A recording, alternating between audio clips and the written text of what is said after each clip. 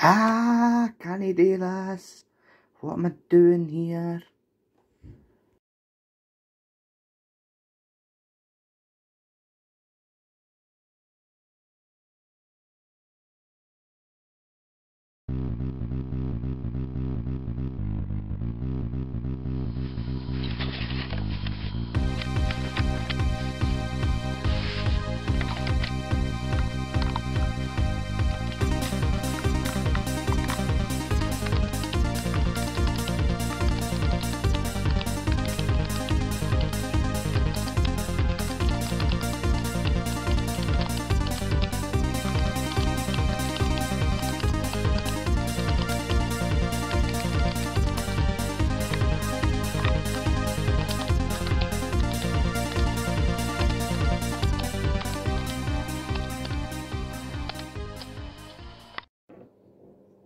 Hi there and welcome back to another episode of 32-Bit Rant, and today we are going to be looking at the Palm M100 PDA. Alright, well, first of all, PDA stands for Personal Digital Assistant, and that's what this wee thing here is. The Palm OS based ones were referred to as Palm Pilots. Again, this Palm Pilot has failed to remind me. I believe this needs to be hot synced. What are you doing? I thought you meant hot sink it. You know how it is with us. Everything means kill. And no, the hot syncing doesn't refer to killing the device. It's actually a process of inserting the device into a cradle and pressing the hot sync button to then synchronise the files with those of your laptop or computer. So, as you can see, this one uses a cable which has a serial port on the end instead of a cradle, because this was a cheaper, more budget-friendly option. But a cradle for this specific model could be bought optionally, but it did come with this cable as standard. Most of the earlier Palm Pilots would connect via a serial port on your personal computer. However, some of the computers such as G3 iMacs required USB because they lacked these serial ports here and used USB only. A USB hot sync cable was also available for this Palm M100. This M100 was a more budget oriented model compared to its counterparts in Palm's range of PDAs.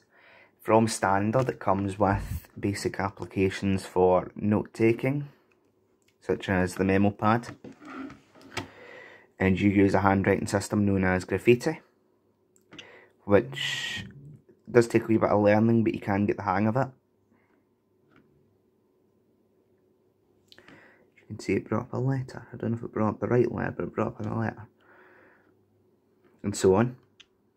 So it came with Notepad. It also came with games such as Solitaire, which I've shown you at the start of the video.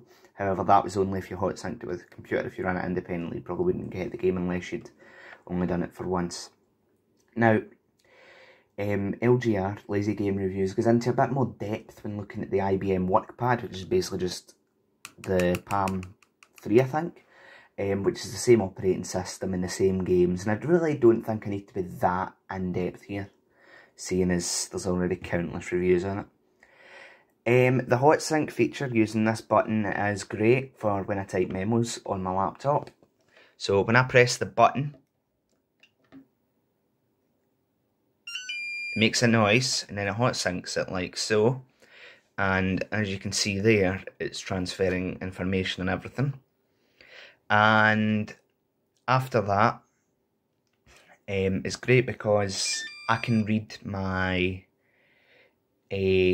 notes and everything on the Palm Pilot just by scrolling through it. So yeah, let's see if I can get one of my notes up. Go to memo pad, details. We'll delete that because that's the one I was making earlier.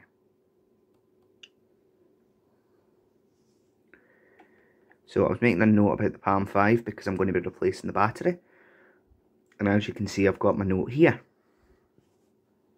So even just by a size comparison here, carrying about a Palm Pilot is a lot easier than lugging about this 1996 Toshiba.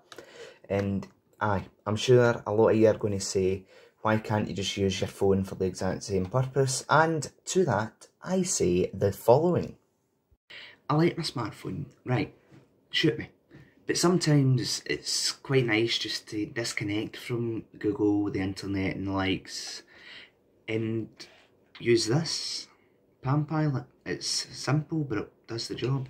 So thank you for watching this episode of the 32-bit rant. It's been very nice making this. It's been very nice doing this so far. And I hopefully see you all in the next one.